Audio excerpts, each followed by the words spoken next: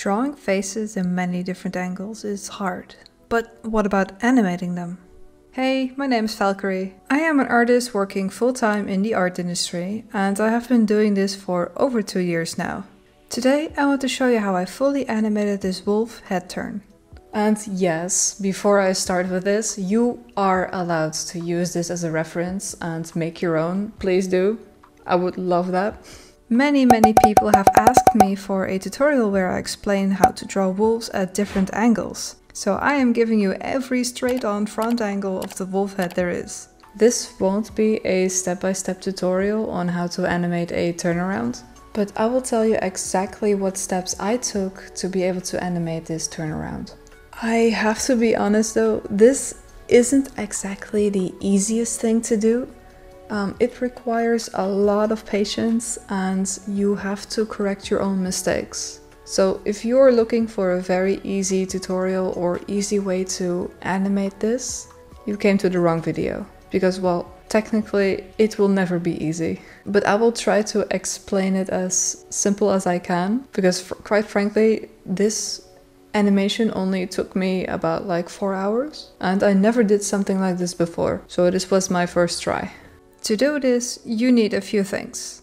A side view, a front view and a 3/4 view of your character's head, in this case the wolf. I already had my views ready, but they did not align with each other, meaning I still have to change the way they are drawn, and you will see every single step in this video. If you still need to make your 3 views, which I'm guessing you still need to do, to get started find pictures of wolves from different straight-on angles and draw their heads that way. Or you can look at mine. I have all 3 references of these views in the description below. They are free to practice, but keep in mind that mine are very stylized, so I did change the proportions of that wolf. Okay, seriously, enough with the disclaimers, let's just get started. I picked one of the 3 drawn heads as a lead. Pick whatever one you find the prettiest with the correct proportions. In my case, it was the side view. Place it in the middle of your canvas. From here you create a new layer and start drawing horizontal lines from specific points in the face. You want this to be perfect so you know exactly where, for example, the eyes are at every angle. I recommend the following: top of the ears, top of the head, where the ears are attached to the head. Since this is a stylized drawing, my wolf has some extra cheek fur. I draw a line for that as well. The eyes are the first thing someone looks at, so getting these right was my priority. They get a lot of guidelines too, such as the top of the eyes, the eyelashes, bottom of the eyes, and this thing. Further down, I'm going to draw a line for the beginning of the nose and the bottom of the nose. Same for the mouth and the chin, and also the end of the neck. Since these guidelines are based on one view, I need to correct the others. So I started correcting the eyes of the front view to match the guidelines of the side view with the help of mirroring my art, meaning that whatever you draw on one side will also show up on the other. Especially for a front view, this feature is very handy. Luckily for me, most of my character was already aligned quite a bit. I added the 3/4 view, and here you can see the biggest change. I don't think anything from my original 3/4 view was proportionally aligned, so it needed a lot of work. I opened a new layer and started tracing my own art and correcting the lines. First, I started with the nose, and then proceeded with the eyes. If you take a closer look, you see that I use less guidelines than I recommended earlier this video. I did not add all of them at once, so I could focus on a few every time. My reason for this is just to not get overwhelmed too much. Once the proportions are correct, I'll add more guidelines to fix the rest of the head. It is important that you take your time with this. Here I start drawing the ear from scratch, because the original one from the 3/4 view was not usable. At least not if you follow the guidelines. If you take a look at the top of my screen, you see that I always have reference pictures of the real animal to look at. I know this might be annoying, but I will always keep telling you to use reference photos. It's not cheating, believe me. I got better at drawing the 3/4 view just by looking at reference photos. There's no fail-safe tutorial for this. You really have to look at pictures and observe. I added the cheek fur as well and kept switching between the different views to make sure they match. Please note that in the original recording, I switch a lot more than you see me do here. Now, why would I be making this and why would I be animating it? It has something to do with a poll from a long time ago.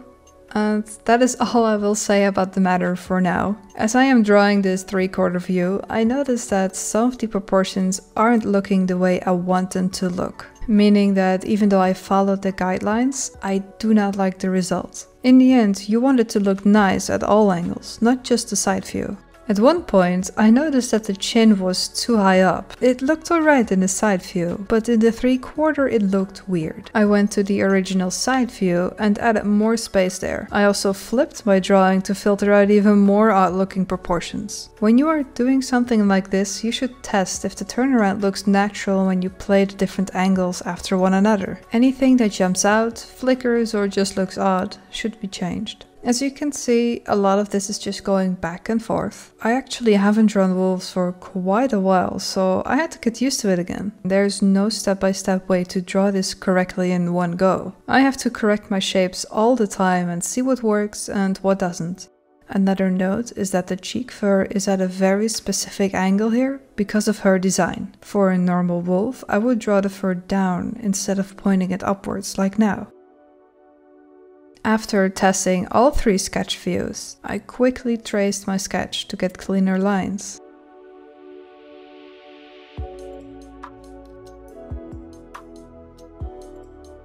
Since the neck fur wasn't accurate yet, this was my next step.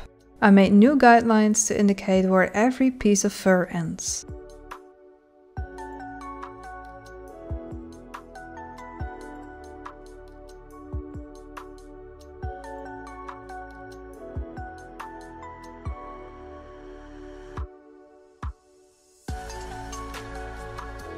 And with that, the hardest part is done. The first 3 angles are the most difficult to get right. Now all that is left to do are some in-between frames, meaning one new view between the side view and the 3/4 view, and one in between the 3/4 and the front view.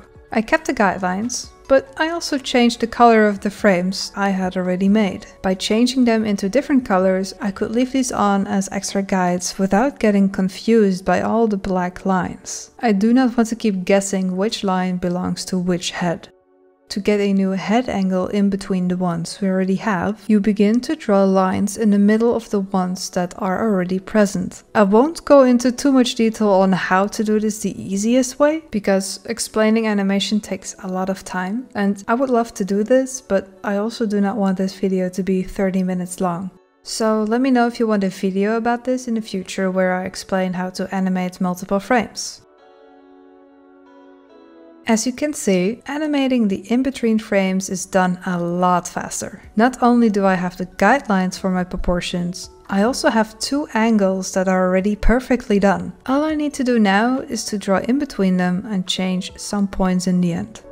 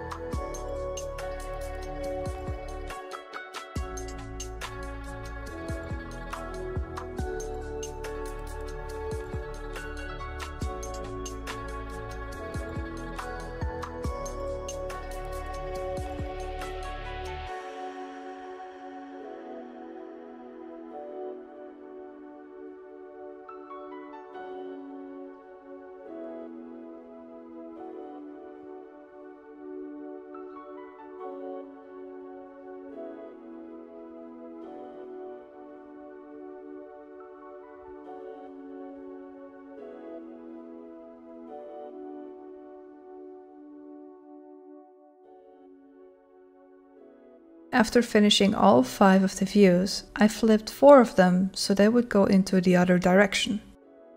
And here it is, the wolf head turn. Feel free to try this out for yourself. The references are in the description below. I hope this was somewhat helpful. I know this isn't exactly a tutorial, but I still hope that you learned something from this. I normally don't say this, but if you are genuinely interested in this animation kind of stuff, consider subscribing. I plan to do more with animation on this channel. I actually have these animation videos planned out. I'll be going now, but I'll be back next week with a new video. So I hope to see you then. Bye.